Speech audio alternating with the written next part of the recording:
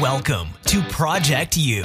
This podcast explores how integrating changes into your day can produce the best in health, longevity, and performance. We've recruited experts from around the globe who unleash their wisdom to transform your world. Project U dives into how to live a fully optimized life and uncovers tools and techniques to unleash your maximum potential. You only get one shot at this life, so let's get started. Welcome to episode 20 of the Project U podcast. I hope this episode finds you having a outstanding week, and I want to get into a little bit about body and nutrition in this short solo round here.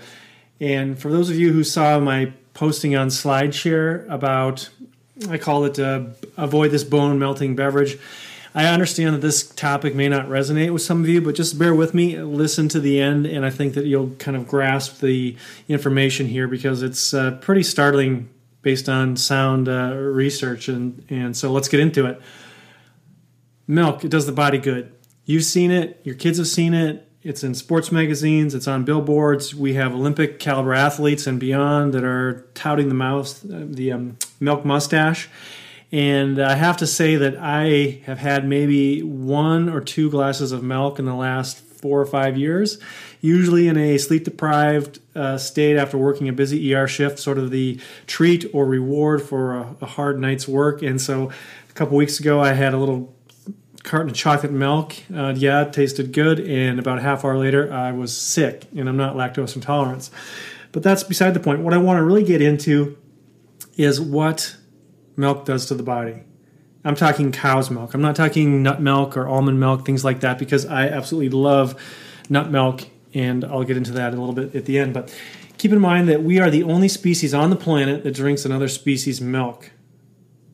Milk is acidic, and our body likes to function in a more of an alkaline pH, which is more plant-based. Our systems, our hormones, our machinery just works better in an alkaline environment. Acidic loads placed on the body, usually through diet and stress, are detrimental not only to performance but also health and longevity. For example, when you take in an acidic food or drink or beverage, your body has to buffer it, has to neutralize that acid, has to do something with it. And the most readily available source is the bone, and so it pulls calcium out of the bone, which weakens the bone. And so, although the common adage that we see in advertising is that milk, it does the body good, I think that's a far cry from reality based on this. This study done and published in the British Medical Journal studied almost 100,000 patients, probably about 60-some thousand women over 20 years and 40-some thousand men over about 11 years. And here's what they found. I think it's sort of startling. Cow's milk equals an increased risk of the following: fractures and death. Hip fractures went up by 60%, and other broken bones increased by 16%. This was published in the British Medical Journal recently. This isn't my data. This is in the scientific literature. And premature death is associated with consumption of cow's milk. It has a significant increase in the risk of death, and I'll tell you why. 1 glass of milk equals an increase in 15% of death from heart disease, heart attack, things like that. 1 glass bumps up the risk of cancer by 7%. Push up the daily intake to 3 glasses of cow's milk, and the risk of death, get this, the risk of death jumps up 93%. If that doesn't scare you, I'm not sure what will. Men, the data wasn't as drastic, but still certainly there. 3 glasses of milk per day, and the men studied in this study had a 10% increased risk of death. And so all this is presented in the British Medical Journal. The study came out at the end of 2014, and I just wanted to bring that to light. And so that brings me on to nut milk. There are a variety of different types of nut milk, whether it's almond, cashew, there's hemp milk, there's rice milk.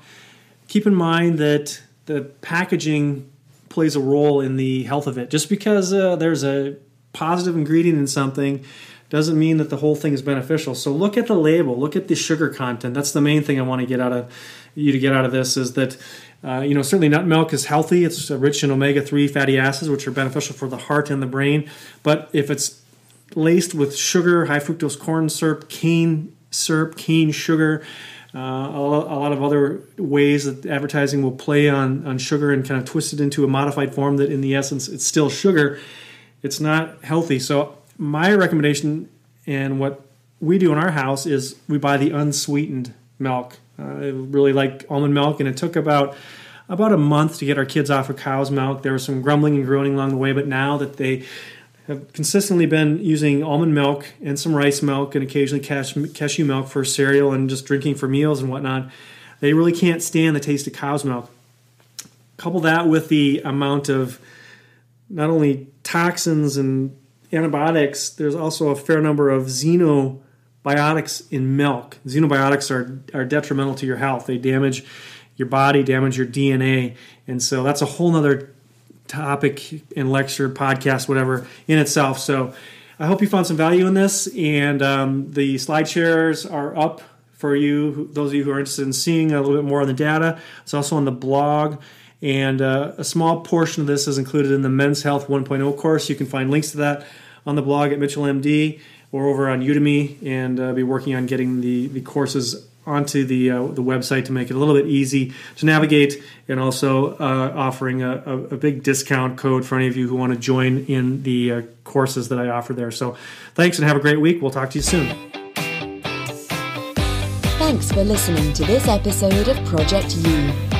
Head over to iTunes and leave a review, or join the conversation on the blog at mitchellmd.com. Have a great week.